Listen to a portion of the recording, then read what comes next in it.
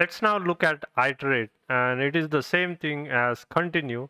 So if we have a block of code as we see here, where we have the variable heads declared as a boolean, and then we have another variable heads underscore count declared as int64 and set to a default value of 0. Then if we create a loop, as we see here, where we have loop and end loop down here, and with it inside of that we have this block. Now inside this block we set the value of heads to either true or false based on if the condition is satisfied. So we create a random number here, rand n, rand open close parenthesis, and if that value is less than 0.5, then heads is true. If that value is greater than 0.5, then the heads is set to false. Now if heads is true, then it will enter this if block, and it will uh, show this select statement will get executed, and the head counts is incremented by 1. And if that's the case, it would then run this continue or iterate statement. What that will do, it will bring the run directly to start of the loop, and so the remaining statement, which is select tails, that won't get executed. And this will continue as we go through this loop. And if the heads is not if heads is false, then what will happen, it will end the loop, it will say select tails, it will break out of the loop, and the loop will end.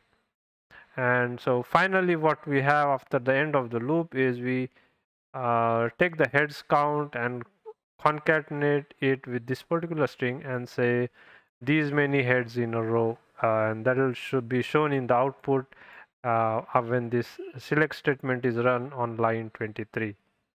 Let's try to run this and see what output we get. So here we are running this particular block of code, and as you can see, we first run the first time the select heads is run. I'm guessing here we get a rand, the value of heads is going to be true, so the rand will have some value, right, a random value that is less than 0.5, and so we have this f block being executed, and after that runs, the head counts is incremented by 1, and so we should get, if we look in the output for the last select statement that's run, we should see a value of 1. So we have 1 heads in a row. And likewise, if we run the same query again, and let's run this time with iterate, because they are one and the same thing.